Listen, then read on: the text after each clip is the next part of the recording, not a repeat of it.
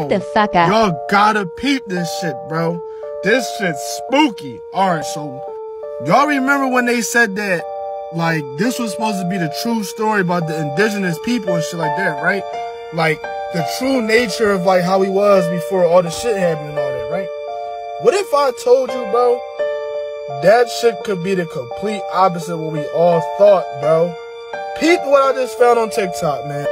The Alright, What's yo. really interesting is there's a documentary called Revival of Evil, and there was this art teacher, and he gave up on God, he cussed out God and started worshiping Satan, and he said, Satan, I want you to show me what you look like, because I want to paint you, and I want to look at that thing as a visual of who I worship so that it would give me more faith.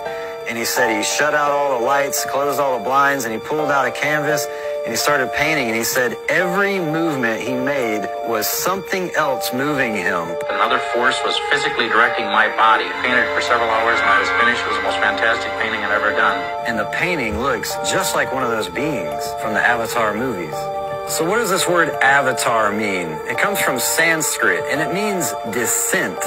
It's actually the incarnation of a spiritual being or a powerful deity on Earth.